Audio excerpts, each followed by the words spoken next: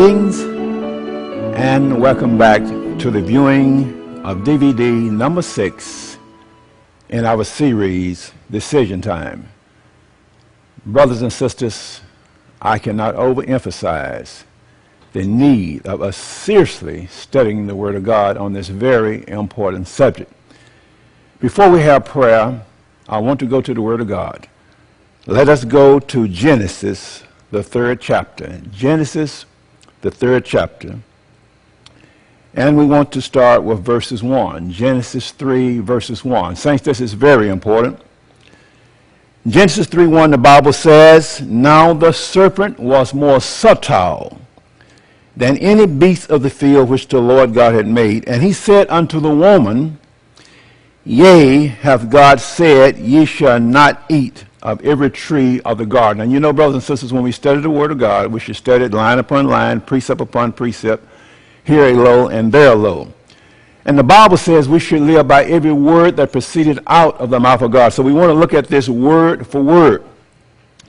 Now the serpent was more subtle. That word subtle means more artful, more cunning, and more crafty. More artful, more cunning, and more crafty. And the Bible goes on to say, "Yea, hath God said, Ye shall not eat of every tree of the garden. And the woman said unto the serpent, We may eat of the fruit of the tree of the garden, but of the fruit of the tree which is in the midst of the garden, God has said, Ye shall not eat of it, neither shall you touch it, lest ye die. And the serpent said unto the woman, Ye shall not surely die. For God doeth know that in the day you eat thereof, then your eyes shall be opened, and ye shall be as gods, knowing good and evil." Brothers and sisters, it was never God's plan that we should know good and evil. Only the good. Now we must remember this as we get into our study today, looking at the glorious land. God never intended for us to know evil, only the good. Let's go over to 2 Corinthians. Let's look at chapter 11, and let's look at verses 3, I believe. We want to tie this verse right in with what we just read in Genesis, and then we will have prayer and ask God's blessings upon it as we get into today's study. 2 Corinthians, the 11th chapter. Now, we have found out that subtlety means more artful, more cunning, and more crafty. Verse 3, 2 Corinthians chapter 11, verses 3. "But I fear, lest by any means, as the serpent beguiled Eve through his subtlety, so your mind should be corrupted from the simplicity that is in Christ." The Bible says here that Lucifer, that Satan, the serpent, beguiled Eve through his subtlety.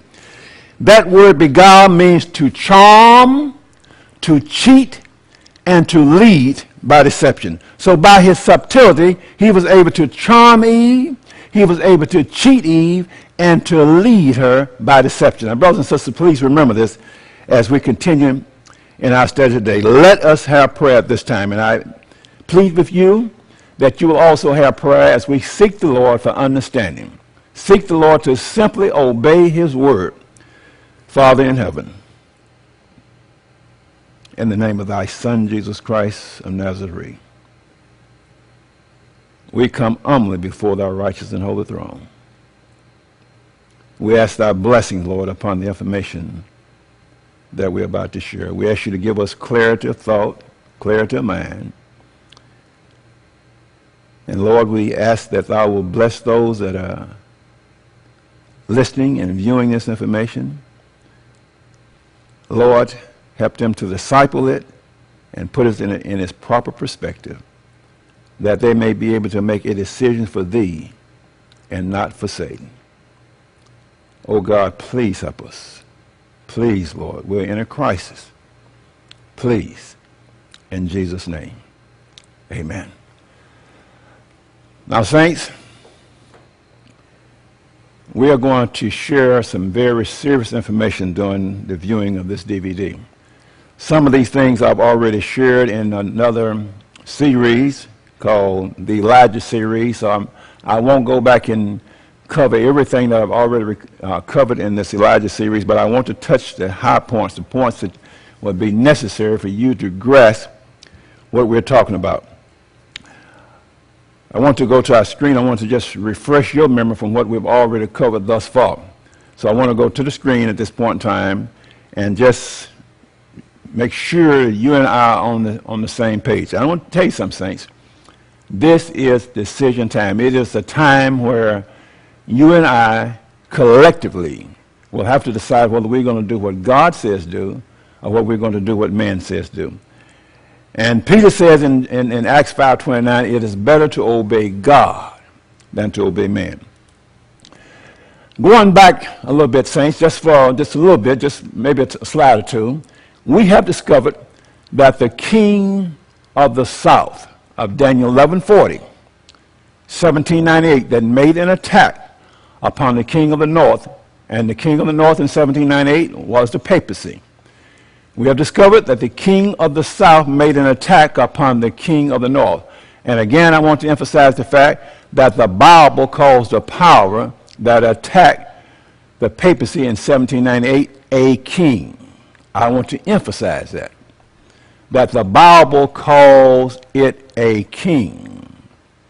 We have discovered that that king of the south of Daniel 11:40 is also the sixth head of Revelation, the 17th chapter. We have discovered that it is also the beast from the bottomless pit of Revelation, the 11th chapter, and we have discovered that it is the new manifestation of satanic power that came on the scene to make open avowed war upon the Word of God during the French Revolution. So I want us to make sure we put all that together, because we are going to find out where the glorious land is and what Satan is doing, etc., etc., etc. Now, so the prophet herself calls this king of the south, she says it was atheism. We know that this atheism attacked the Word of God in France, and the Bible accurately predicted that their dead bodies shall lie in the street of France, or in the street which is spiritually called Egypt and Sodom, for 3.5 years, 3.5 days, which computes out to 3.5 years. And brothers and sisters, history shows it that it took place just like God said it was going to take place.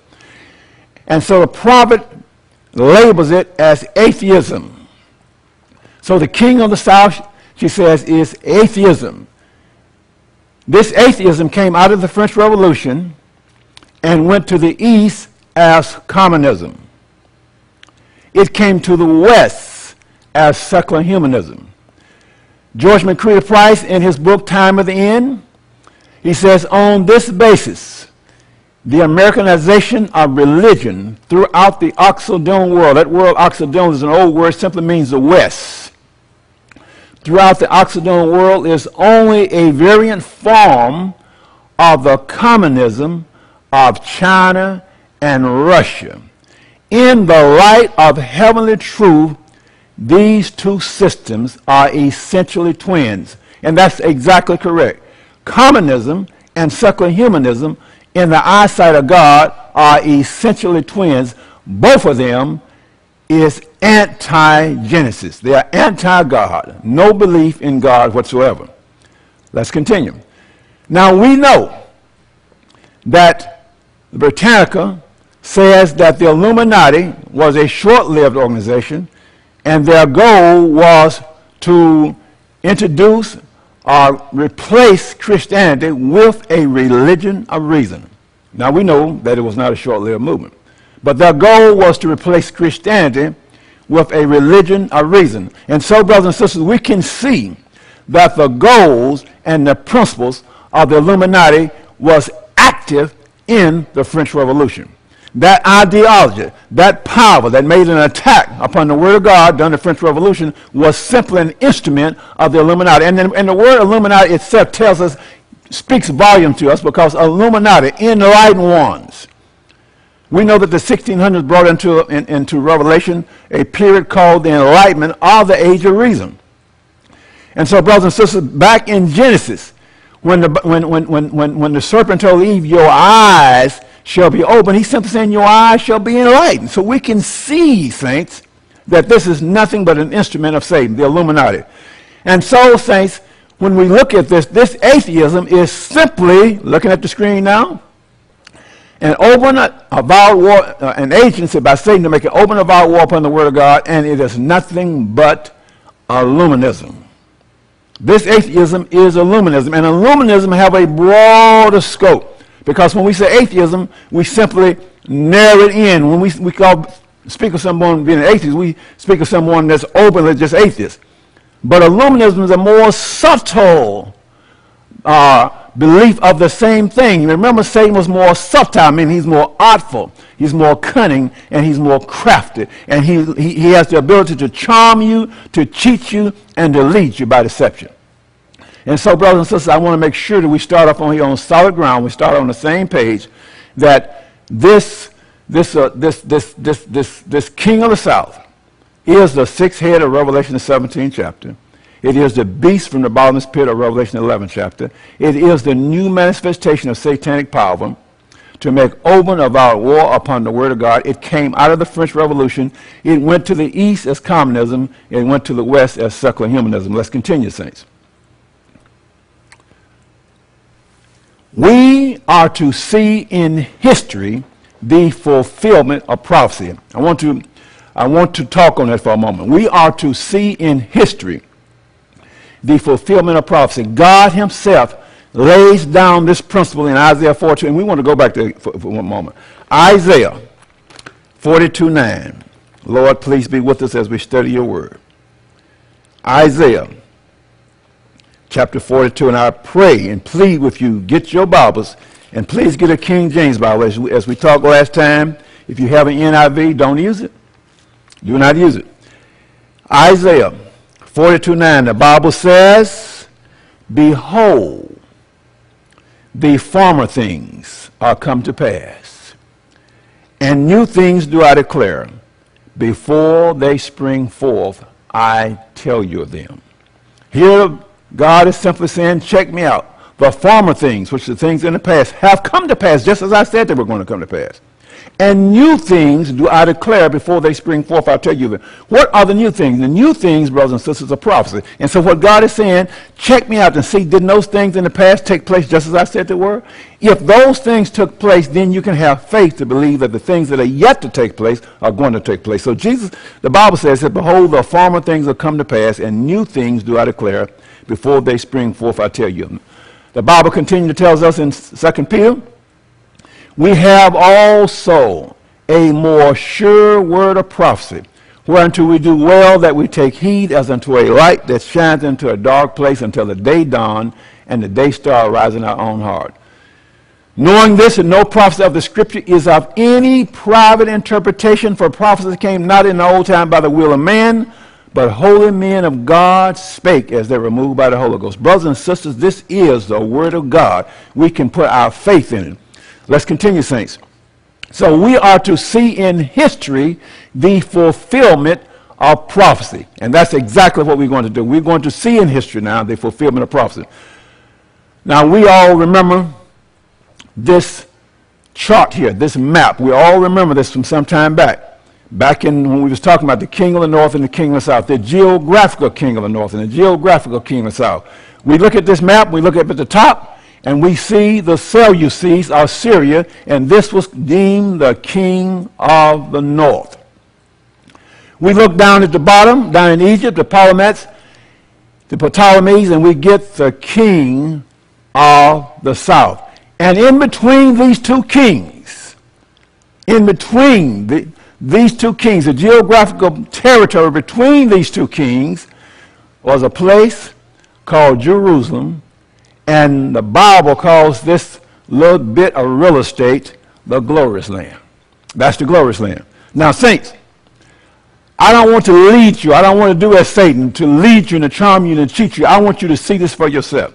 So I want you to look at this. Pause the DVD if you need to. I want you to see this for yourself. Here we have the geographical king of the north, the Seleucids, up in Syria.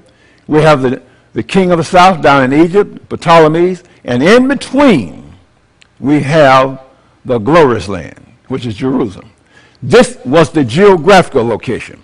Now we know, as we went through Daniel 11, in DVD number 2, we discovered, brothers and sisters, that the territory of the Kingdom of the North changed hands from Syria to pagan Rome to Papal Rome. It ended up in the hands of Papal Rome in Daniel 11:31. And from Daniel 11:31 down to Daniel 11:39, we have the activity of the papacy of the Kingdom of the North. In Daniel 11:40, all of a sudden, this king of the south attacks the king of the north. Now we know historically from our study that Egypt, the geographical king of the south, ceased to exist as a power way back in 31 BC when Augustus Caesar, Octavia, defeated Mark Antony and Cleopatra at the Battle of Actium. So in 31 BC, there is no more geographical king of the south. And so our goal was to find out who was this entity that attacked the king of the north in 1798. And we have now discovered who that king was. But, another point. Back then, when the king of the north and the king of the south was fighting back and forth, back and forth, back and forth, Jerusalem, history says, was just a byword. They had lost their distinctiveness. They had been so disobedient that they were just a byword among the nations of that time. And so they found themselves yielding to whatever power ruled the world at that time. When the king of the north was the ruling power, then the Jews, Jerusalem, found themselves paying tribute to the king of the north.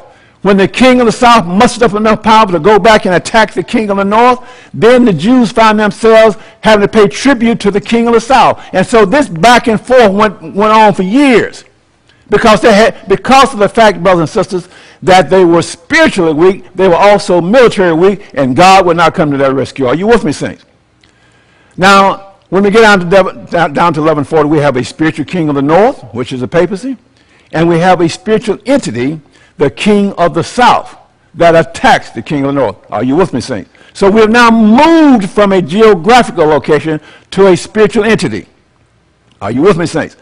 Now, we have discovered, let's go to Daniel 11:40 right quick. Daniel 11:40, let's go there, saints. Daniel 11:40. We are studying the Word of God. Let's look at Daniel 11:40. Get your Bibles. Don't trust me to read it to you correctly. Get your Bible.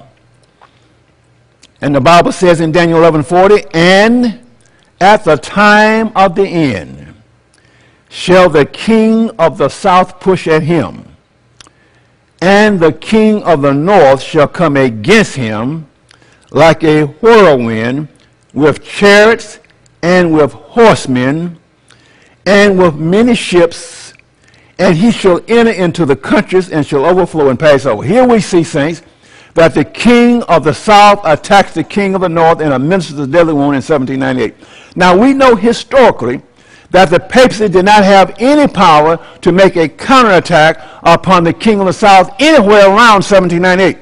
As a matter of fact, brothers and sisters, we know historically that once the papacy received a deadly wound in 1798, it began to go down, down, down. It went into total obscurity.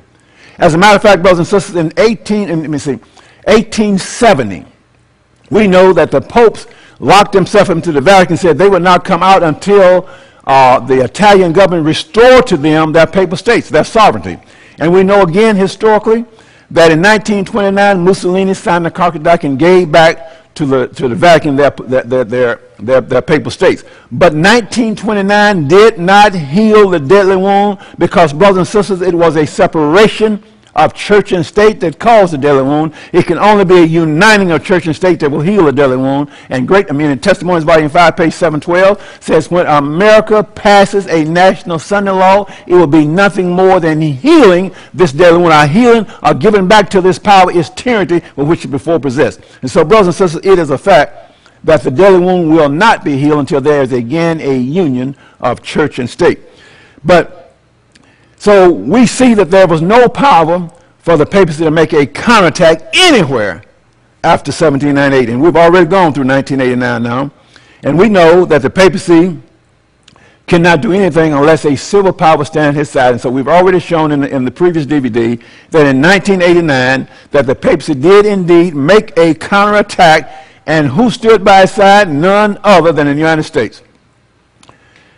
and communism was brought down. Now, again, we want to emphasize that the sixth head is now gone, but the attack has started on this anti-God movement. We want to understand that. Even right now as we're speaking, saints, this sixth head is mustering his arms, and we got the gay rights here, and all kinds of things of this nature is taking place. But brothers and sisters, I want to promise you one thing on the authority of the Word of God. Soon, and very soon, all of this is going to come to an end. When we have this national Sunday law, brothers and sisters, everybody's going to be forced into a system of forced morality. You just watch. All right, let's continue. So we see in Daniel 11:40 that the king of the north made a counterattack in 1989. We've already explained that from the previous DVD. Now let's continue. Now, today, the thought process, let's look at one moment. We know that Jerusalem, the geographical king of the south, lost that distinctive title in 34 AD, and we're coming back to this 34 AD a little later in this DVD. They lost that distinctive title in 34 AD because they rejected the Son of God. We know that they had 70 weeks of 490 years. And in 34 AD at the stoning of Stephenson, probation closed on the Jewish nation. Like I said, we're going to talk about that a little bit more a little later on here. But in 34 AD, Jerusalem, geographical Jerusalem, is no longer the glorious land. Are you with me, saints? Are you with me? Now, there is speculation, there is talk, there are books and tapes and what have you, and I say this very tactfully. I don't say this with any rudeness or any malice or anything whatsoever. But we simply must not be led astray by Satan. And as we go, you're going to see how critical this is that we rightly identify what a glorious land is today. There is speculation that the United States today is the glorious land. We see that that the papacy, the Catholic Church, is the king of the north. We see that Illuminism today is the king of the south. Are you with me, saints? The papacy is a spiritual entity. Illuminism is a spiritual entity, an ideology. Now, how can the United States be the glorious land today? How does the United States fit antitypically between the Catholic Church and Illuminism? It doesn't fit. It just doesn't fit, brothers and sisters. The more logical explanation, and we're going to say logical, and then we're going to prove that it is a fact, would be that this glorious land today would have to also be a spiritual entity. Now, brothers and sisters, we know that the Jews were God's chosen people. Well, who is God's chosen people today? We know. We call ourselves spiritual Israel, don't we? Let's look at the screen, saints. The church is the glorious land today, brothers and sisters, and not just any church, it is a particular church. It is the Seventh-day Adventist church with ramifications throughout the whole entire world. This is where the glorious land is today, saints. Let's continue.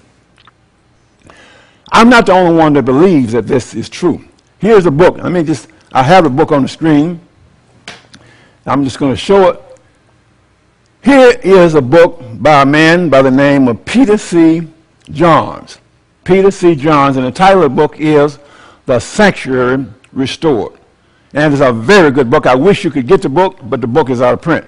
You might can go on the web and go to some of the used book places, and you can find it. Matter of fact, we just found one for a friend of mine.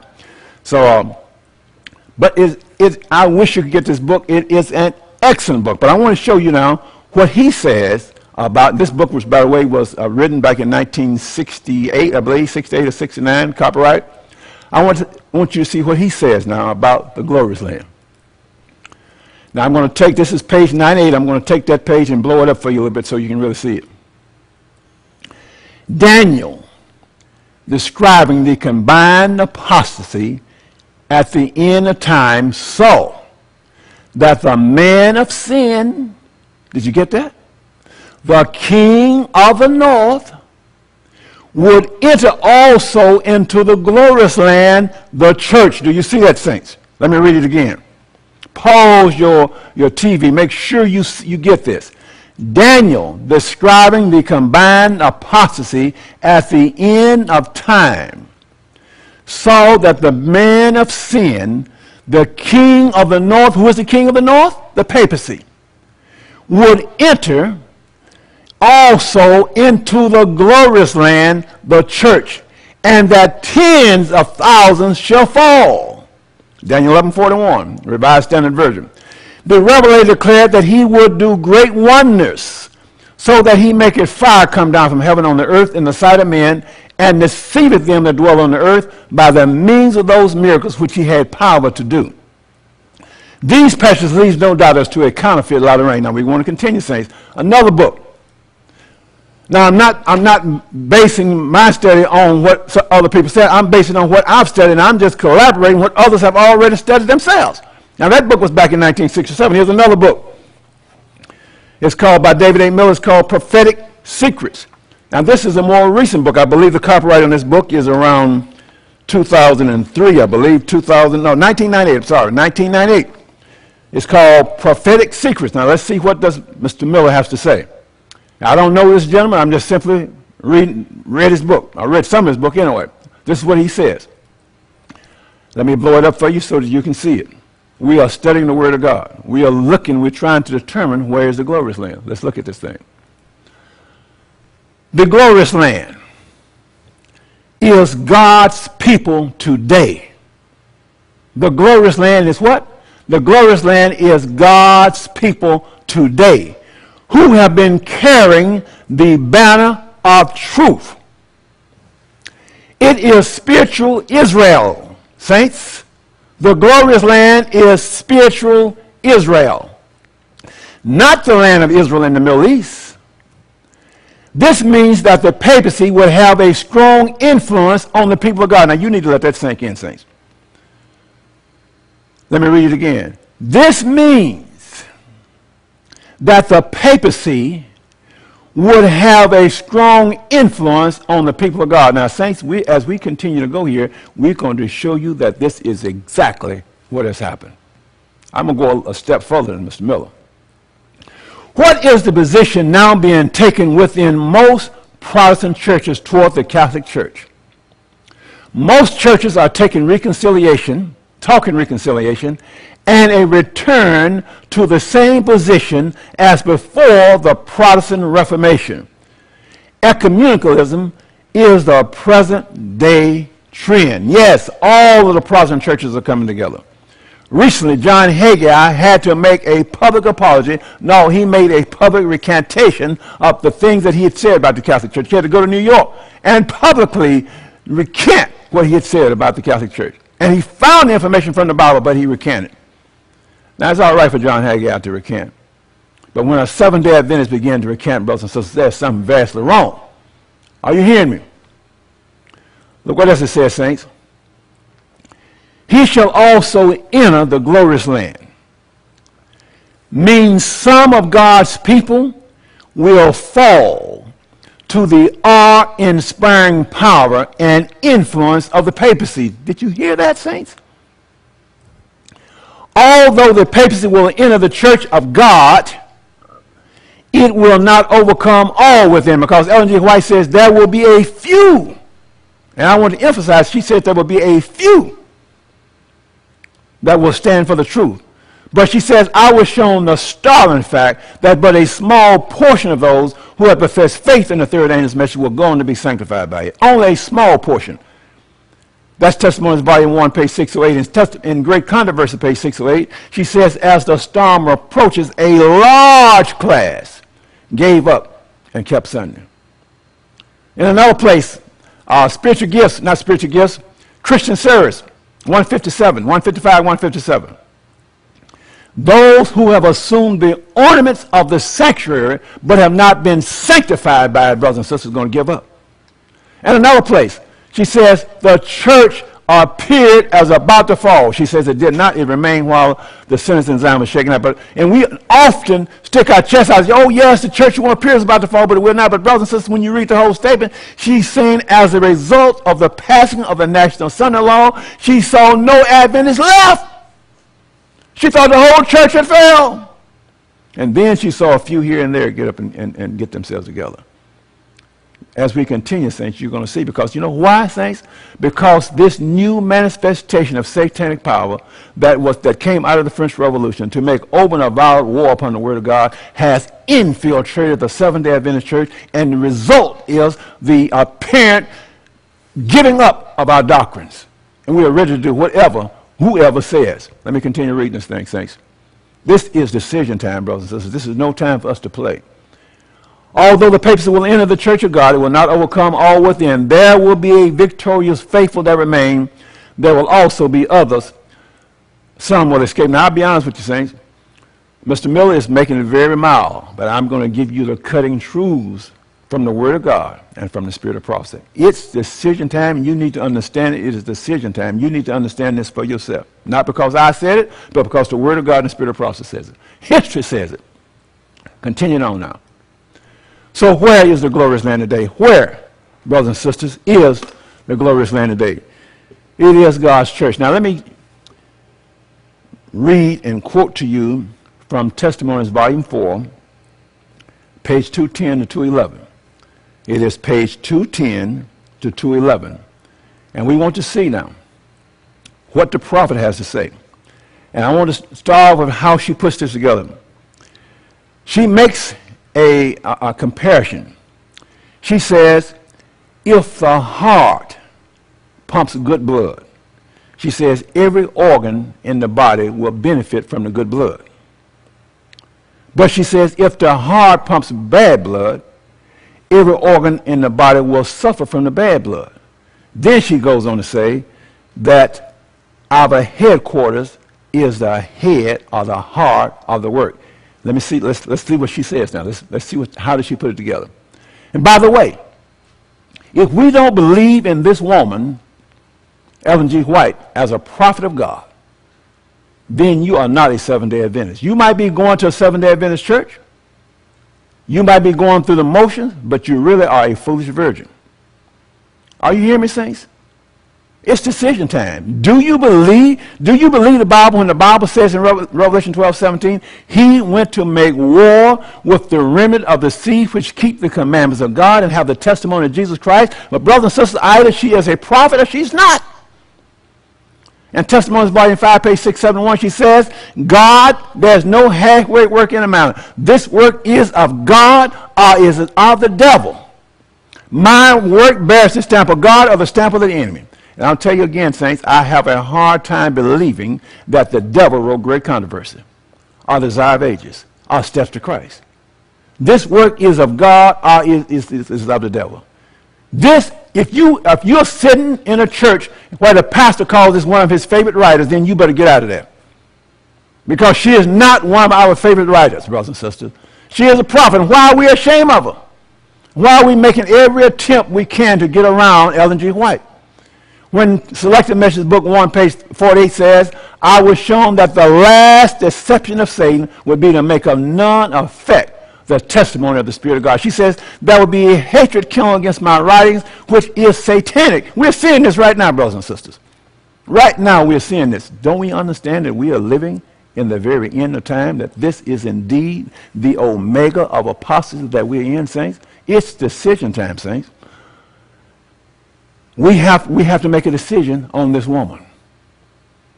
Is this woman representing God or is she representing the devil? And I'm going to tell you, saints, I'm going to stand flat-footed here and tell you that if you don't believe in Ellen G. White as a prophet, then you have set yourself up for all the delusions of this end time. She says, one thing is certain. Those Seventh-day Adventists who give up their faith in the warnings and reproofs in the testimony of God's Spirit will take their stand under Satan's banner. This is serious. It's decision time. I see what the prophet says. She says, Satan's chief work is at the headquarters of our faith. He spares no pains to corrupt men in responsible positions. The headquarters of our church affects the whole body of believers. She goes on to say, if the heart of the work becomes corrupt, the whole church in its various branches and interests scattered abroad over the face of the earth suffers in consequence. Did you get that, saints? If the hardware work becomes corrupt, if headquarters become corrupt, then the whole church is going to suffer. What? That means the general conference, if it becomes corrupt, then the division leaders, the union leaders, the conference leaders, the pastors, the departmental heads, the church board, and the members all become corrupt because general conference is corrupt. Look what she says. It is Satan's plan to weaken the faith of God's people in the testimonies. That's Satan's plan. Next follows skepticism in regard to the vital points of our faith, the pillars of our position. Do you understand what the pillars of our position is, saints? Do you understand what foundation God gave us in 1844 and onward? Remember, we talked about this briefly, about that in the first DVD. Then what happens next? Then doubt as to the Holy Scriptures. And then the downward march to perdition. In other words, saints, it's laid out. When you give up your belief in the testimonies, you are now prepared to give up your belief in the pillars of our position. We see it happening all over this denomination. Then you're ready to give up your belief in the Bible itself, and we see it happening. We've already talked about it some. We show you what Elder Pearson had to say when he was retiring in 1978. And that's just little snippets, just little small snippets. But number 4 says, and then the downward march to perdition. When the testimonies which was once believed are doubted and given up, Satan knows the deceived ones will not stop at this, and he redoubles his efforts until he launches them into open rebellion, which becomes incurable and ends in destruction. Are we on the same page, brothers and sisters? Do we understand what we're reading, what we're seeing? All right, let's go now back to the Bible. Let's go to Daniel 11:41. As a matter of fact, let's start at Daniel 11:40 and 41. Daniel 11:40 and 41. Now let's read it. The Bible says now, and at the time of the end, 1798, shall the king of the south push at him, and the king of the north shall come against him like a whirlwind. 1989. Now I want you to get the point here.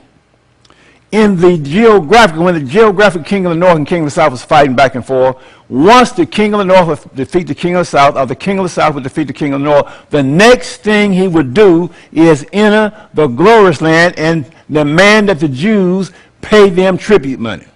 So here we see in Daniel 11:40 and 41, we see the king of the south attacks the king of the north. Then the king of the north makes a counterattack and attacks the king of the south in 1989.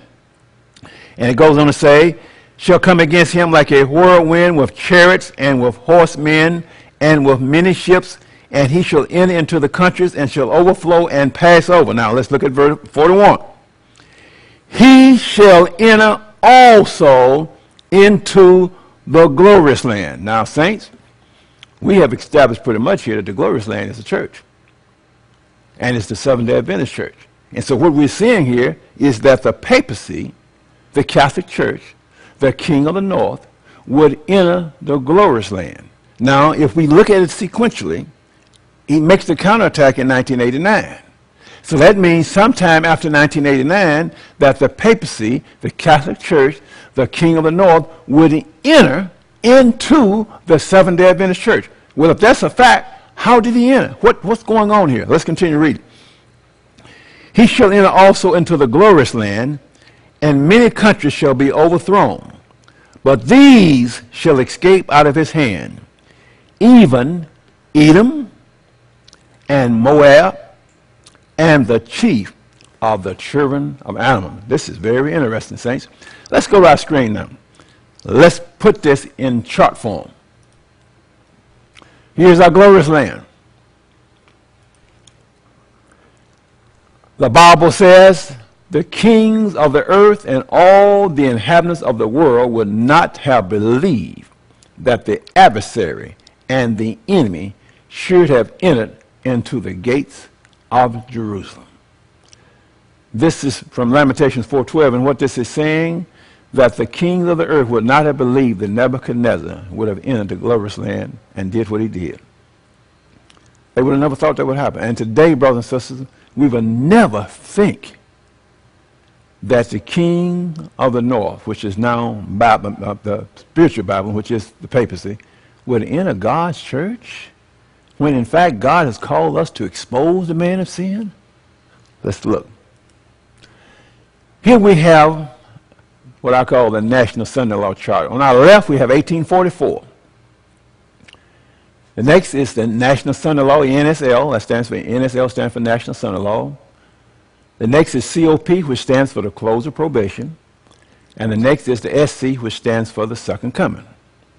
We have those 4 red posters across there. We have the judgment of the dead between 1844 and the National Sunday Law. We have this is the preparation time. Down below that we have the church militant. Moving to our right, we have the judgment of the living and the church triumphant. And moving on to our right, we have church victorious, and we have the 7 last plagues, and our bread and water will be sure. Most of us think our bread and water will be sure from the National Sunday Law forward, but that's not true. Bread and water is only going to be sure after the close of probation. We had to prepare for the little time of trouble, which is the period between the NSL, the National Sunday Law, and the close of probation. But we're not being told this. You have to prepare. That's the reason most are going to give up right here between the NSL and the COP. But my purpose now is for us to look at this chart and put what we have just read from Daniel 11:40 to Daniel 11:41 on this chart. So if Daniel 11:40 opens in 1798, that means we would need to start just back of 1844 on this chart, back to 1790, which would have been some 46 years before. So we have Daniel 11:40. Here's our yellow line going across there. We have Daniel 11:40, just back of 1844. And then this yellow line runs all the way across the National Sunday Law, all the way down to the close of probation, and we have Daniel 12:1. So now let's go to our Bibles and let's read Daniel 12:1. Daniel 12:1 says, "And at that time shall Michael stand up, the great prince which standeth for the children of thy people, and there shall be a time of trouble, such as never was since there was a nation, even to that same time. And at that time thy people shall be delivered, everyone that shall be found written in the book." So Daniel 12:1 takes us down to the close of probation when Jesus stands up in the most holy place and delivers the saints. In other words, brothers and sisters, they are sealed now eternally. That's when the Bible says, "He that is just, let him be just still. He that is filthy, let him be filthy still. He that is righteous, let him be righteous still. And behold, I come quickly, and my reward is with me to give every man according as his work shall be." In reality, saints, Daniel 12:1 should be a part of the story of Daniel 11:40 to Daniel 11:45. Because remember, originally the Bibles were not chapterized, verses, even it didn't even have punctuation marks. I mean, there's nothing wrong with it being in chapters. It's easy to find, nothing wrong with being in verses. But what I'm just saying is the thought does not end with verse 45. It ends with verse 1, 12:1. So 12:1 should be actually 11:46, if you understand what I'm saying here. So this takes us down to the time in which Michael stands up and God's people are delivered. So on our chart here on the screen, we have starting at Daniel 11:40 and takes us all the way over to Daniel 12:1 to the close of probation. Now, continuing, Daniel 11:40 opens in 1798 and it closes in 1989. And so once Daniel 11:40 closes, then we pick up with Daniel 11:41. Now, what I'm saying is that the papacy, the Catholic Church, the King of the North, would enter the glorious land, God's church, sometime after 1989. Let's continue. So I put Daniel 11:41 just after 1989. Now I'm going to put a date just above Daniel 11:41. In other words, I'm putting a date there as a suggestion or maybe a fact that at this date the King of the North entered the glorious land. I'm going to let you decide. I put 1995 there. What I'm saying here is that in 1995 that the King of the North entered the glorious land. Now I want to hasten to add that I don't mean that it was an abrupt thing. I'm going to show you that it was a time sequence thing, that this thing has been going on for a time. Ellen G. White says, those who are yielding step by step to worldly demands will find it an easy thing to yield to the powers that be. I want you to know that Satan unleashed a new manifestation of satanic power to make open avowed war upon the Word of God back coming out of the French Revolution. And God brought us into existence and gave us instructions, just like he gave Eve, as how to avoid the deception, the subtlety of Satan. And we failed. And you know what, saints? I'm not here accusing anyone. We simply was outsmarted because we just simply didn't obey. If Eve had obeyed, it would have never happened. We simply did not obey. Good men just simply did not obey. That's what we are. All right? So 1995, we have Daniel 11:41. And Daniel 11:42 takes us right to the son-in-law. And we were maybe later on we'll come back and go through these verses in detail. That's not our purpose here today. Don't have the time. Let's continue. And then 3, 4, and 5 takes us after the son-in-law. If you read those verses, you'll see that 42 takes us to the national son-in-law. 43, no man will be able to buy, said he should have control over the gold or the silver. Revelation 13 says there'll come a time when no man will be able to buy and sell. That's when he will have control over the gold and the silver, et cetera, et cetera. But we don't have time to get into those verses right now. So this chart takes us, brothers and sisters, from 1798 all the way down to the close of probation. Takes us past the national son-in-law, the sealing, the final shaking, the sealing, because at the son-in-law, brothers and sisters, you should already have a little book to close the probation for Seventh-day Adventists. You should understand that at the national son-in-law, brothers and sisters, the final separation takes place, and the wheat and tares are separated saints, and the wheat receive the seal of God, and the tares receive the mark of the beast based on their decision. Are you with me, brothers and sisters? Now we're going to move in order for us to understand how we arrived at 1995. You and I are now going to have to go back in time, and we're going to have to start with the ministry of Jesus and walk forward. All right, brothers and sisters, let's continue in our quest for knowledge from the Word of God. You know, the Bible says that it is the Holy Spirit that will lead us into all truth. And so we sincerely need the blessings and guidance of the Holy Spirit as we continue to dig into His Word. Now, we have put some things in place here. We have discovered historically that in 1798 that the king of the South attacks the king of the North, and that in 1989 that the king of the North makes a counterattack.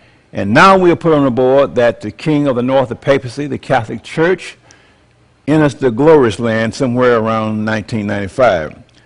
Now, we need to go back and we need to start walking forward to put some things in place so that you will understand it, so that you will be able to make a decision based on your own study and knowledge and what have you, from your own searching rather than just something that I said. I don't want you to go say, Brother Mason said anything. I want you to be able to say the Word of God, the Spirit of prophecy, and history bears this out. All right?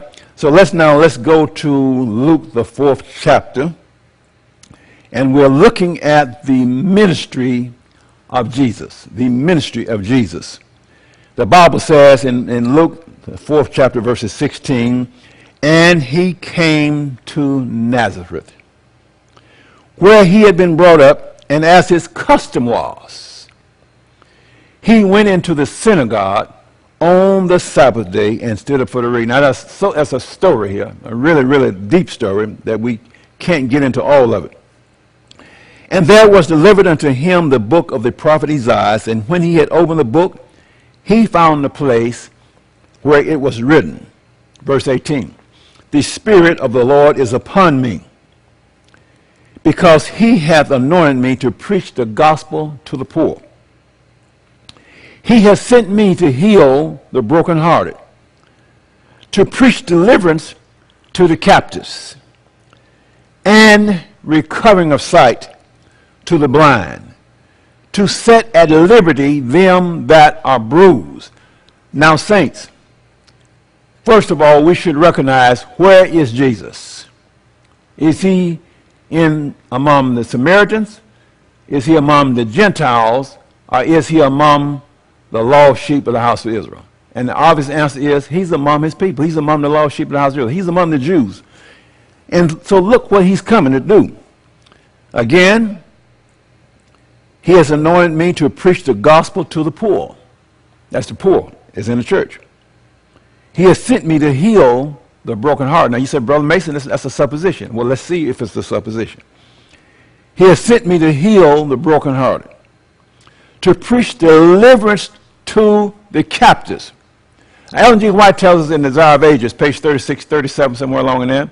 She says, when Jesus came on the scene, she says, the Jews, the people whom God had chosen to be his representatives, had become the representatives of Satan, that they were his captives, that he had taken control of them. She goes on to say that he had taken control of their organs and were using them in the violence of lust.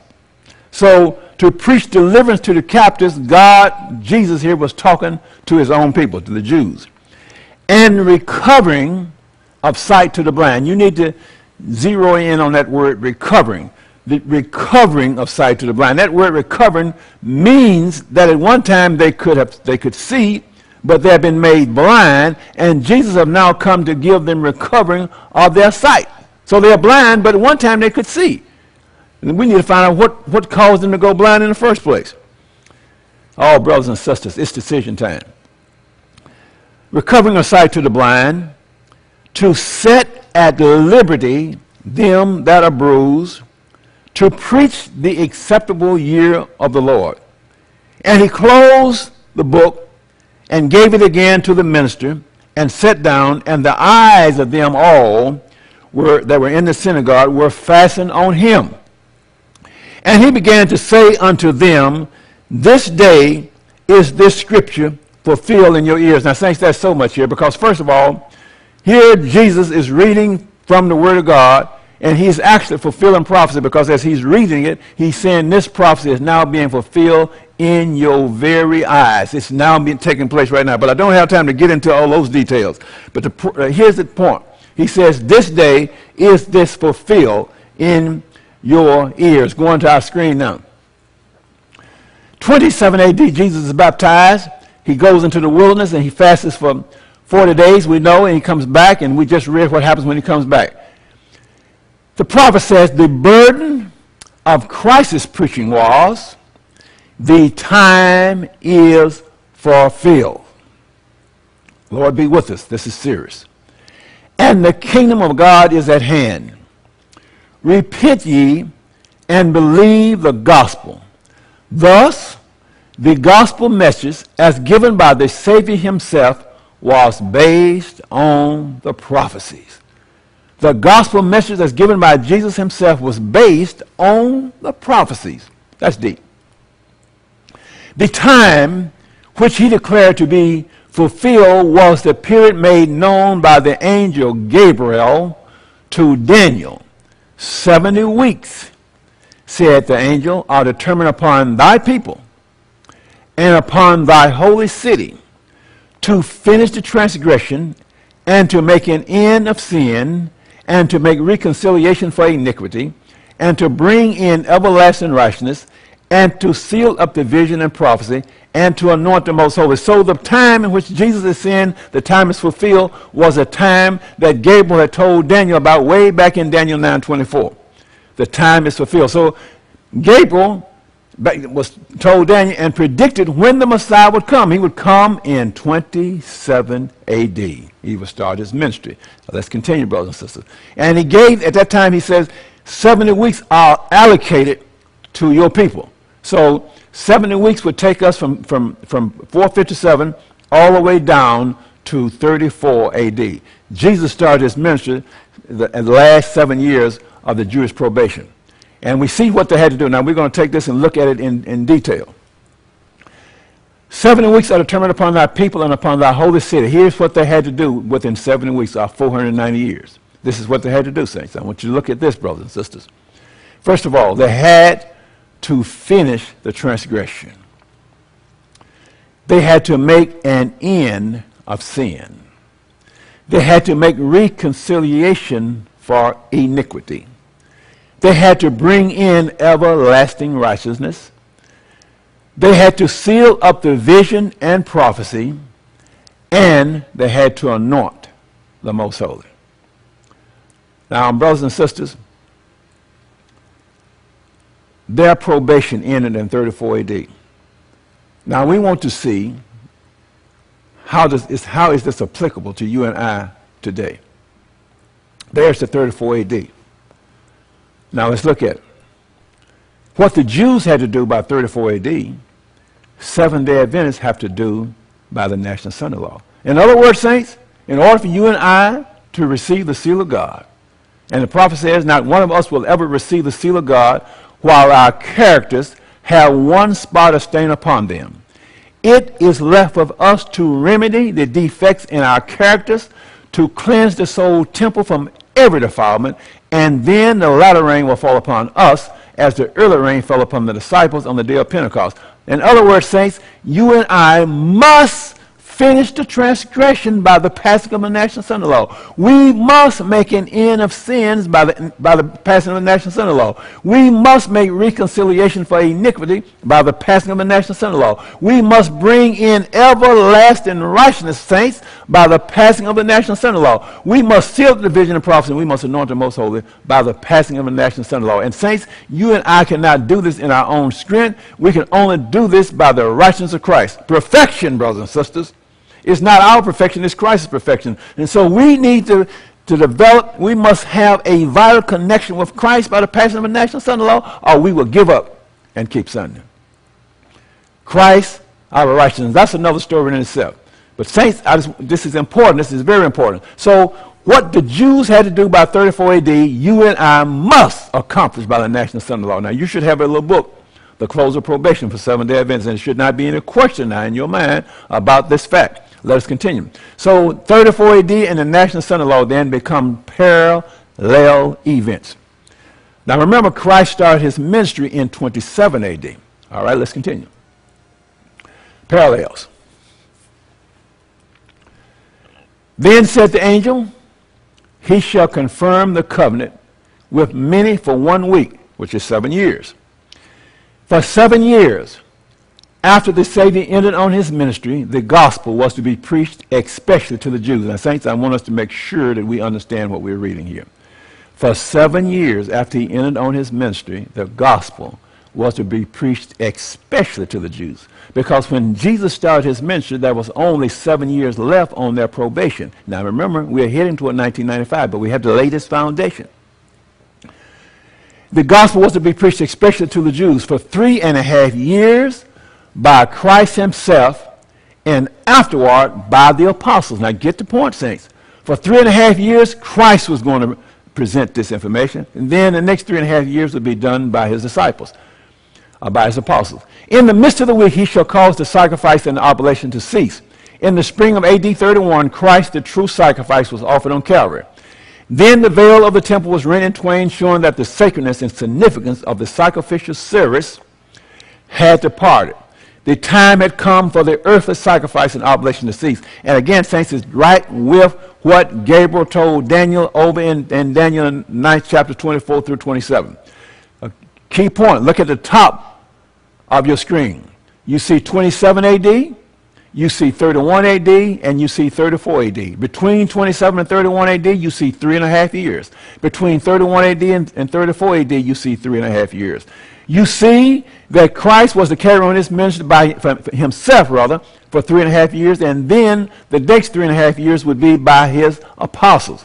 Because once Christ died on the cross, we know that after he was resurrected, he stayed on the earth for 40 days, and then he went back to heaven, and the apostles carried on the ministry for the next 3.5 years after receiving the early rain on the day of Pentecost, after they had come in one accord there in the upper room. Are you with me, saints? There's so much there. Let's continue. So, between 27 and 31 AD is the time that Jesus himself carried on his ministry. Now remember, the ministry was to last for 7 years. 3.5 years by Jesus and 3.5 years by the apostles. So, Let's see what the prophet has to say. If the leaders in Israel had received Christ, he would have honored them as his messengers. Thanks, that's so much here, because we could go to the scripture and show you all the things that Jesus did to get the chief priests and the leaders of his time to accept the message, and they would not. But we don't have time in this video. I did that in other videos. If the leaders in Israel had received Christ, he would have honored them as his messengers to carry the gospel to the world. To them first was given the opportunity to become heralds of the kingdom and grace of God, but Israel knew not the time of her visitation.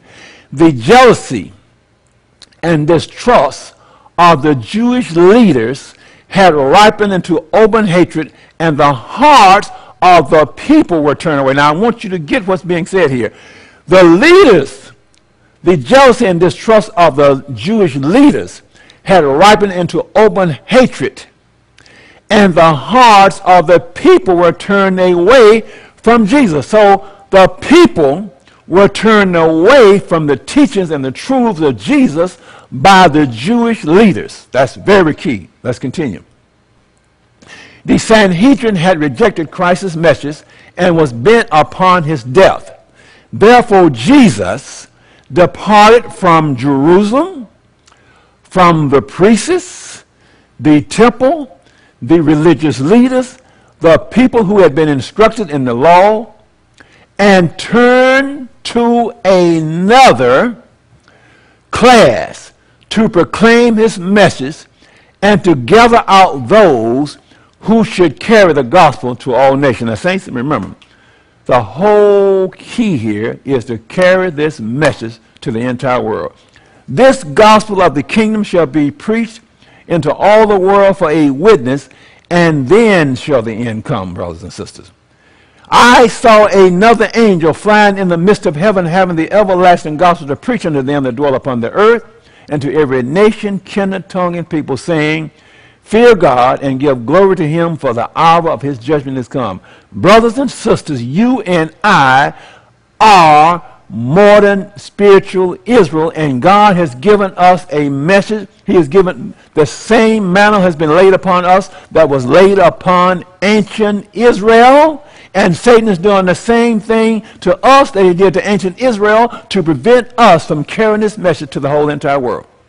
Now back then, brothers and sisters, God had to turn from the Jewish leaders to others to gather them out, to use them to carry this message. Now let's follow this thing, because see, brothers and sisters, here's where we're going to learn the truth, the parallels, how they line up. Let's continue now. So he had to turn to another class to proclaim his message and to gather out those who should carry the gospel to all nations. Let's continue, saints. The leaders. So the first 3.5 years of Jesus' ministry was directed to the leadership of the Jewish nation. Now remember, that was 7 years in his ministry. Desolate house. I think we need to go to our Bible before we go to the screen on this. Let's go to our Bible. Let's go to Matthew, the 24th chapter. 23rd chapter, rather. Matthew, the 23rd chapter. You have read this many times, saints, and you probably have never made application to it, what it's really saying. Let's go to Matthew, the 23rd chapter. Let's look at verses 37, 38, and 39. And remember, saints, our goal now is to go to 1995. O Jerusalem, the Bible says, Jerusalem, thou that killest the prophets and stonest them which are sent unto thee, how often would I have gathered thy children together, even as a hen gathereth her chickens under her wings, and ye would not. Jesus now has been ministering for 3.5 years to the leadership. The leadership have rejected him. From Matthew 21, 22, 23, 24, 23, Jesus is now dealing with the leaders, the last effort, and they have rejected him. In Matthew 23, he pulls off a glove and begins to tell them about themselves. Verse 38, he says, behold, your house is left unto you desolate. What is Jesus talking about? It's only 31 AD. It's not 34 AD. What is he saying? Your house is left unto you desolate. Let's go back one slide and see. The Sanhedrin had rejected Christ's message and was bent upon his death. Therefore Jesus departed from Jerusalem, from the priests, the temple and the religious leaders. Your house is left unto you desolate. The prophet says, when Christ, near the close of his earthly ministry, looked for the last time upon the interior of the temple, he said, behold, your house is left unto you desolate. Hitherto he had called the temple his father's house. But as the Son of God passed out from those walls, God's presence, listen saints, it's decision time, God's presence was withdrawn forever from the temple built to his glory. Now what's going on here? It's not 34 AD. The Jews have until 34 AD before their probation closed. So what's happening in 31 AD? Why is Jesus saying your house is left unto you desolate in 31 AD? Why does the prophet says that he is departed from Jerusalem, from the priests, etc., etc.? And remember when Jesus made this startling denunciation that the disciples came to him, wait a minute, Jesus, what do you mean here? And Jesus said, don't you see all these beautiful stones? Don't you see this Ephesus? And Jesus says there will not be one stone left upon another. And the disciples even after having been with Jesus for 3.5 years, still didn't understand what his mission was, still didn't understand. And so they said, well, they reasoned in their mind, if there's ever going to come a time when this beautiful temple is going to be destroyed, then it must be the end of the world. And that's the reason in Matthew the 24th chapter, they said, well, tell us, when shall these things be? What shall be the sign of thy coming and of the end of the world? And then Jesus began to tell them these things. But that's not our purpose here today, to go into that. He, in 31 AD, Jesus makes this startling annunciation, your house is left unto you desolate. What did he mean by that? Let me tell you what he meant. And then I'm going to back it up. What Jesus meant by that is that he could no longer work through the corrupt leadership of the Jewish nation any longer in an attempt to reach the people that were under their guidance. In other words, saints, leadership had gone so far into apostasy that God says, I have worked with you for 3.5 years. You have rejected everything that I've done. I can no longer work through you to reach my people that are still in this nation that need to be reached with the truth. I can't work with you no more. Your house is left unto you desolate. Are you understanding that, saints? It's decision time. He turned to another class that he could use to finish the work. Now you watch this, saints. Watch it. Let's continue. 27 AD, 31 AD, 34 AD. Now, just so that we fully understand something here.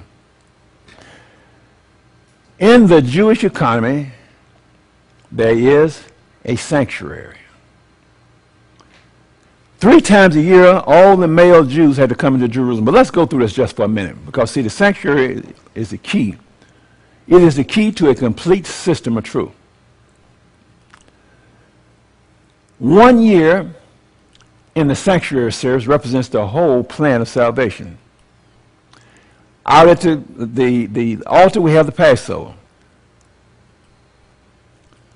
We have unleavened bread. And you can see at the top the dates for each one of these events. We got the first fruits at the labor. 16th day of the first month. Then when you get into the holy place, you got Pentecost. 50 days after the first fruits. Then you got the blowing of the trumpets announcing that the Day of Atonement is coming. That's the first day of the 7th month. Then you have the Day of Atonement is in the most holy place. This is where we came on the scene. That's the 10th day of the 7th month. Now you line these up. There's 6 of them going across there. Now we have number 7. Number 7 is the tabernacle. It's 15th to the 21st of the 7th month. Now the reason I didn't put it down at the bottom because the tabernacles will be celebrated in heaven in this anti-typical application. Now all of these others have all of these others have been full anti-typical. We are now in the anti-typical Day of Atonement, which is number 6. Number 7 will actually be celebrated in heaven. But here's the key. Now look at the top. 3 times a year, all the Jews, all the male Jews had to come into Jerusalem. They had to come in on the unleavened bread, which was the 15th to the 21st of the first month. They had to come in at Pentecost. And they had to come in at Tabernacles. Now watch what we are about to discover, saints.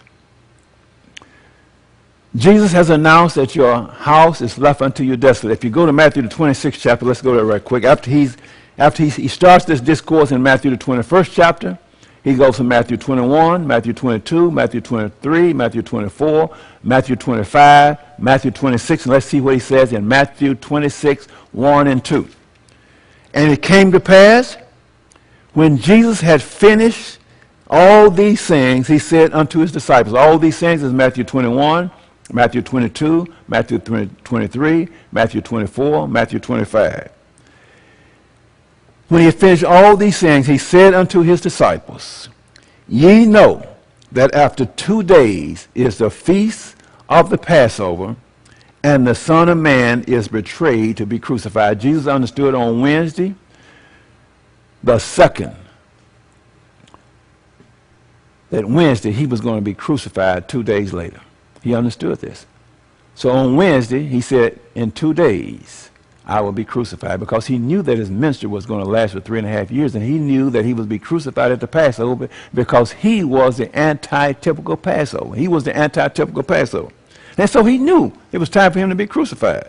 And so he knew that he could no longer work through the Jewish leaders because he's getting ready to leave. He tried to work through them, so he's getting ready to leave. So now he's going to pass the mantle to someone else that would hear him and follow his instructions and do the work that needs to be done at that time. Are you with me, saints? Now, so 3 times a year, all the male Jews had to come into Jerusalem. So that means at Passover, at the days of unleavened bread, because the days of unleavened bread, remember, is on the 14th day.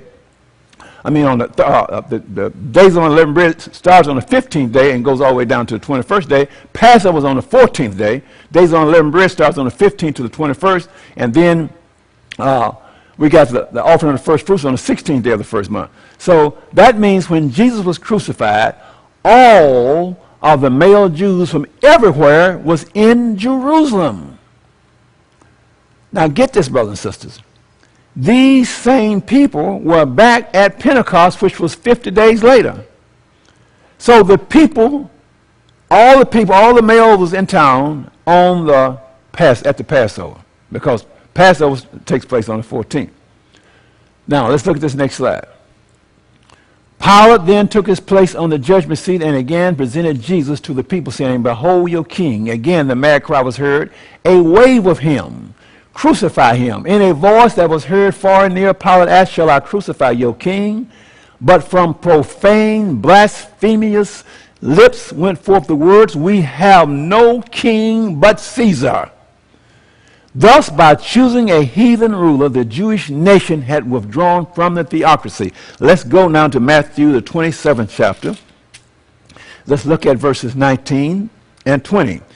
Verse 19 says, when he was set down on the judgment seat, his wife sent unto him, saying, have thou nothing to do with that just man, for I have suffered many things this day in a dream because of him. But the chief priests and elders persuaded the multitude. Who is this multitude? This multitude are all of the people that have come into Jerusalem to be there at the days of unleavened bread. They have come in 3 or 4 days ahead, and so they're there at Passover. So this is the multitude. It is just not the local Jews. It is the Jews from all over the world. So let's read again, verse 20. But the chief priests and elders persuaded the multitude that they should ask Barabbas and destroy Jesus. Going back to our screen, going at the bottom now. They had rejected God as their king. Henceforth they had no deliverer. They had no king but Caesar. To this the priests and teachers had led the people. For this, with the fearful results that followed, they were responsible. A nation's sin and a nation's ruin were due to the religious leaders. Now I want to ask you a question, saints. You who are now viewing this DVD. What would you have done had you been in that crowd that night when the leaders told the people to ask for Barabbas and crucify Jesus? The question is, would you have known enough about the message to reject they're telling you to ask for Barabbas and crucify Jesus? Would you have had the nerve to stand up in that crowd and says, no, give me Jesus? Because, brothers and sisters, you have to make that decision now. Because when you understand what the three angels' message is saying, you're going to have to make a decision to accept Jesus and crucify Barabbas. Are you with me, brothers and sisters? Because, saints, again, we are being told to ask and accept Barabbas and crucify Jesus, and you're going to see that it's coming out almost every day. We're being told the same thing. Do this, do that, do this. And the Word of God and the Spirit of prophecy says the exact opposite. When the leadership told you to put on a wedding band and jewelry, does the Bible say that? Does the Spirit of prophecy say that? The Spirit of prophecy says not one penny should be spent for a circle of gold to testify that we are married. So when you put that wedding band on, you just accepted Barabbas and crucified Jesus. Do you understand? And it gets deeper, much, much, much deeper than that, brothers and sisters. Much, much deeper. When you believe, when you are told that you cannot overcome sin and God says you can, you are accepting Barabbas and crucifying Jesus. Let's continue, brothers and sisters. Give us Barabbas. They were persuaded to do that. Now watch it. The people of Israel had made their choice. Pointing to Jesus, they had said, not this man, but Barabbas. Barabbas, the robber and murderer, was the representative of Satan. Christ was the representative of God. Christ had been rejected. Barabbas had been chosen. Brothers and sisters, when we go and read Purpose-Driven Life, when we go off to these Willow Creek and all these places to learn how to have mega churches, we are accepting Barabbas and crucifying Jesus. Listen to this thing, saints. Christ was the representative of God. Christ had been rejected. Barabbas had been chosen. Barabbas they were to have. In making this choice, they accepted him who from the beginning was a liar and a murderer. Satan was their leader. As a nation, they would act out his dictations. His works they would do. His rule they must endure. That people who chose Barabbas in the place of Christ were to feel the cruelty of Barabbas as long as time should last. Brothers and sisters, it's decision time. Let's continue, saints. The religious leaders, the guides and instructors of the people, the men who ought to have pointed the people to Jesus, saying, as did John, behold the Lamb of God, which taketh away the sin of the world, followed the lead of the enemy of all good. They persuaded the poor, ignorant people who knew not the Scriptures. Brothers and sisters, do you know the Scriptures today? Do you understand the pillars of our faith? Are you being led astray simply because you are not studying and understanding the Word of God? Simply because you are listening to what somebody tell you rather than what the Word of God says? Saints, it's decision time. And it's time to take a stand for God. It is better to obey God than to obey man. They persuaded the poor, ignorant people who knew not the Scriptures which testify of Christ to reject the Son of God, and led them to choose a robber and murderer. You say, well, if I'd have been there, I would have done different. Well, brothers and sisters, you're here. And the time now is worse than then. We're doing the same thing today, even worse, because we have their example and we're still doing it. Listen to this thing, saints.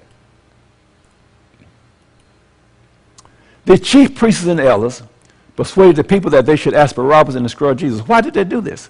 Because of envy and jealousy.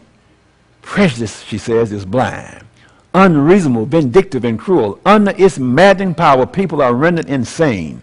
Wrath is cruel, and anger is outrageous. But who is able to stand before envy? Continue saying. Now listen to this statement. Remember, Jesus said in Matthew 23, 37, 38, your house is left unto you desolate. This was in 31 AD, not 34 AD. And remember, the Jews' probation didn't close to 34 AD. But Jesus in 31 AD says, your house is left unto you desolate. He said, I can no longer work through the leadership to reach my people that's still in here. The leaders in the Jewish nation had signally failed of fulfilling God's purpose for his chosen people. Those whom the Lord had made the depositories of truth had proved unfaithful to their trust, and God chose others to do his work. In their blindness, these leaders now gave full sway to what they call righteous indignation against the ones who were setting aside their cherished doctrine. Saints, did you get that? God chose others to do the work that leadership had failed to do. Go and read Testimonies, Volume 5, page 80, 81, 82, and 83, and see who's God's choosing.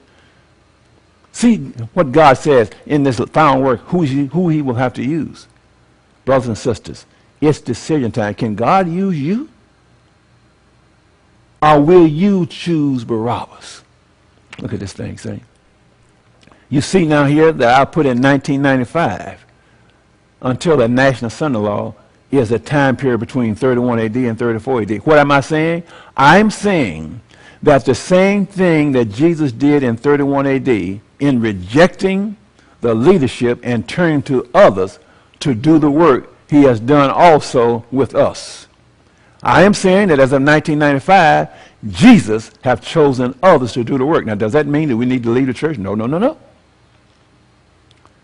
There's a work to be done in the church, but the work to be done now has to be done by others that will stand up and proclaim the three angels' message, that will call sin by its right name, that will expose the man of sin who have made the Sunday law a test, that will not give him a gold medal.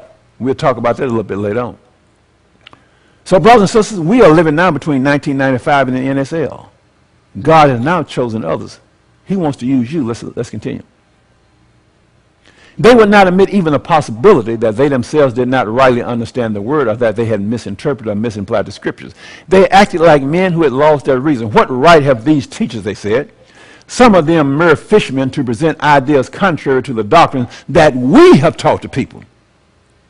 Saints, you need to go read Acts chapter 1 all the way down to chapter 7. You need to read the whole book of Acts, but chapter 1 through 7 will bring all of this out. Then read Acts of the Apostles, the first part that deals with this. And then read the Desire of Ages, the part that deals with this. Get this for yourself. Don't go tell anybody that Moses Mason said anything. You go and read the word and the spirit of prophecy of the Bible for yourself. Are you with me, saints? What right have these teachers, they said, some of them mere fishermen, to present ideas contrary to the doctrines that we have taught the people? Being determined to suppress the teaching of these ideas, they imprisoned those who were presenting them. Did you get that, saints? At Jerusalem, the work of the disciples must begin. In other words, the others that God chose to do the work that leadership had failed to do was the disciples. That word disciples means discipline. Discipline, brothers and sisters. The first office of mercy must be made to the murderers of the Savior. So the work that the apostles had to do must begin at Jerusalem. The work that has to be done now must begin in the church. Because God is not now working to bring many into the church, because those who are in the church, who were once converted, are no longer converted, and many have never been converted. Testimonies, volume 6, I believe, page 372. There are people being brought in, saints, but they are being brought in not according to the Word of God.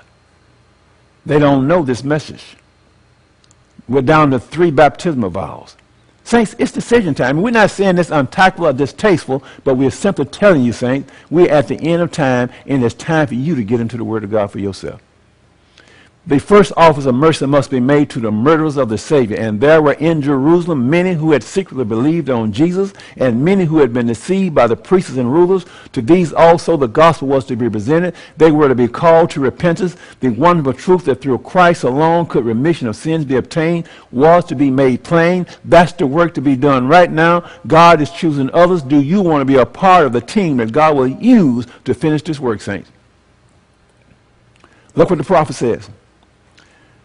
As Peter preached on the day of Pentecost, you know the story on the day of Pentecost, as Peter's preaching now. And he goes through and he begins to show. Now remember, on the day of Pentecost, those people that were there at the Passover who were persuaded to ask for Barabbas are back 50 days later. When you open up the book of Acts and begin to read and you get to verse 2, it says there were those, devout men was there from every nation under heaven. The Bible calls them devout men because they're doing what God told them to do. God told them to come into Jerusalem 3 times a year, and they're there. So they are back 50 days later. It's the same group that 50 days before had been persuaded to ask for Barabbas and crucify Jesus, but now Peter and the apostles have been there in the upper room. They are now imbued with the Holy Spirit, and they began to preach with power. And as they began to preach with power, you go from Acts chapter 1, chapter 2, and you get out. Let's go to the book itself. Let's go to the Bible, brothers and sisters. Let's go to the Bible. Acts, the 3rd chapter, 2nd chapter rather. Let's read it. Acts chapter 2, starting with verses. Peter's now coming to the end of his sermon, 22 verses. He says, therefore let all the house of Israel know assuredly that God hath made that same Jesus whom you have crucified both Lord and Christ. Verse 37. Now when they heard this, and the ones that heard this is this multitude, the same multitude that was there 50 days earlier. Now when they heard this, they were pricked in their heart, and said unto Peter and to the rest of the apostles, men and brethren, what shall we do? The prophet comments, he says, now they heard the disciples declaring that it was the Son of God who had been crucified. Priests and rulers trembled. Conviction and anguish seized the people. They were pricked in their heart and said unto Peter and to the rest of the apostles, men and brethren, what shall we do? Among those who listened to the disciples were devout Jews who were sincere in their belief. Many of you that are looking at this DVD are sincere in your belief, but you're being led to crucify Jesus and ask for Barabbas. It's decision time. It's time for you to head back, brothers and sisters, to the foundation pillars that God gave us. Among those who listened to the disciples were devout men who were sincere in their belief. The power that accompanied the words of the speaker convinced them that Jesus was indeed the Messiah. Peter, listen to this, saints. Peter urged home upon the convicted people the fact that they had rejected Christ because they had been deceived by priests and rulers, and that if they continue to look to these men for counsel, saints, are you hearing what you're reading? Are you understanding this? And if they continue to look to these men for counsel and wait for them to acknowledge Christ before they dare to do so, they will never accept him. Brothers and sisters, if you're waiting to be told by leadership today, and I hate to say it this way, and I don't mean to say that all the leaders are bad, but I'm telling you, brothers and sisters, the chief leaders, just the chief priests of today, is just like the chief priests of yesterday. If you're waiting to get a mandate from headquarters to tell you to get out of the city and get into the country, brothers and sisters, you're never going to hear that. But the Bible, the Spirit of prophecy says you need to get out of the city and get into the country where you can grow your own food. Brothers and sisters, if you're waiting for all these precious truths that God has given us, for you to hear it from, sad to say, a corrupt priesthood, you're not going to hear it. You're going to have to take a stand on the truth for yourself and move out in faith and obey God. Listen to this thing, saints. And if they continue to look to these men for counsel and waited for them to acknowledge Christ before they dare to do so, they would never accept him. These powerful men, though making a profession of godliness, were ambitious for earthly riches and glory. They were not willing to come to Christ to receive light. When you go and look at the history of why these men rejected Christ, it was because of a false educational system. Saints, that's exactly the reason we are asking for Barabbas today and crucifying Jesus is because of a false educational system that came out of the French Revolution. More about that later. So, saints, in closing this segment, 27 AD, 31 AD, and 34 AD become major dates for us. Where are we today in relationship to what happened back then? Saints, we are between 31 and 34 AD, and we are very close to 34 AD because we are very close to the passing of the National Assembly Law. And now God is choosing others to do the work that leadership have failed to do. Is this still God's church? Yes. Still have people in this church. There's still people in here that need to be reached. We don't need to go off to form some little company and say we're the church now. No, no, no, no. God is going to get a people out of this church. The wheat and the tares will be separated. The work now is for you and I to be about our Father's business, to reach these people within the inside. Now, does that mean you got to go in the inside and preach? No, no, no, no. Don't mean that. I mean, you need to pray. You need to ask God. Ellen G. White tells us in Testimonies to Ministers, page 411, that Satan has built up walls around God's church to prevent the truth from getting to them. But she says God has men of opportunity who will go through those walls as if they are walls tempered with untempered mortar. That's the reason, brothers and sisters, you have received this first DVD. That's the reason you have received this little booklet, because we are going through those walls as if they are walls with untempered mortar. We are devising means by the grace and power of God to reach God's people with the truth before it's everlasting too late. Are you with me, brothers and sisters? Where are we? We are very close to 34 AD. Saints, even as I speak right now, we are in a monetary crisis. This monetary crisis is prophecy in the fulfillment. Fullness of the time, 27 AD, 31 AD, 34 AD. 34 AD lines up with the National Sunday Law. 31 AD lines up with 1995. And 27 AD, saints, lines up with 1888. More about that later. We are now operating between 1995 and the National Sunday Law. The King of the North has entered the glorious land. Now we will show you now how the King of the North has entered the glorious land, and why now. You can see now why it's necessary for you and I to be about our Father's business. Are you with me, saints? Brothers and sisters, I just want to encourage you. Go and study this information for yourself. The quotes are there. The Bible text is there. Pray. Ask the Holy Spirit to lead you, guide you, and direct you. And again, I want to say, we are not here suggesting in any way, shape, or form, or fashion, that we should leave the church. Though there might be some places where you can't really attend.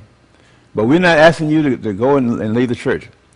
We're asking you, by the grace of God, pray, have an upper room experience, ask God for wisdom. First of all, get your own life in order. Go return. Look, brothers and sisters, Jude said we must earnestly contend for the faith that was once delivered to the saints. Perhaps you might be one of those saints that have been baptized into this church and not been told these precious truths. Then you need to get into the Word of God. You need to get to somebody that you have up until this point thought were peculiar. And matter of fact, they probably were peculiar because they were doing what God told them to do. And you need to find out what it is that God has called us into existence to be. We are a peculiar people. God has chosen us to be His ambassadors. Brothers and sisters, we must take a stand for the precious truth that God has given us. Now, I'll tell you what we're going to do. We're going to have prayer. And we're going to have to add another DVD into this series, because the next session that goes with this glorious, the one that we're dealing with now, the glorious land, cannot be cut short. We must have time to finish it and finish it properly. So let's have a word of prayer. And we're going to move into the, we'll call it, I guess, DVD 6A or 6.2 or what have you. Let us pray. Father in heaven, thank you for your precious truths. Thank you, Lord, for the Holy Spirit. Thank you for Jesus, who died on the cross for us. Lord, please bless those that are viewing this information. Lord, I pray that the Holy Spirit will teach them and show them what it is that you would have them to do. And they will take up the mantle, draw near unto thee. Lord, develop that vital connection that is so necessary at this time, that we might live a victorious life in Christ. Become a part of that team you will use once you separate the wheat from the tares at the passing of the National Sunday Law, to do this work that has to be done now. In Jesus' name, we thank you. Amen.